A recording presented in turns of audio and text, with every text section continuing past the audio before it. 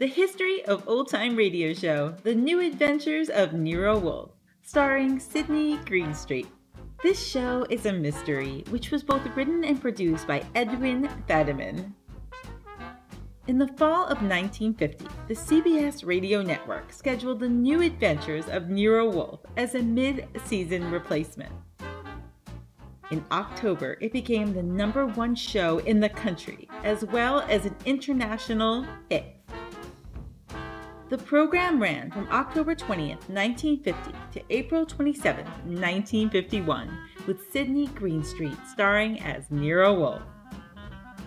Archie Goodwin was played by different actors including Gerald Moore, Harry Bartell, and Wally Mayer.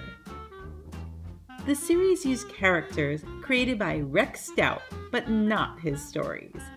It is said that Stout himself was a fan of the show and enjoyed its characterization of his characters. The following are interesting facts about actor Sydney Greenstreet. The unforgettable Sidney Hughes Greenstreet was a British-American actor. He had one child, John Ogden Greenstreet, from his marriage with Dorothy Marie Ogden. The show ended its run in April 1951. By the end of its run, The New Adventures of Nero Wolfe had become one of the most popular shows in radio and television history. As always, thanks for tuning in.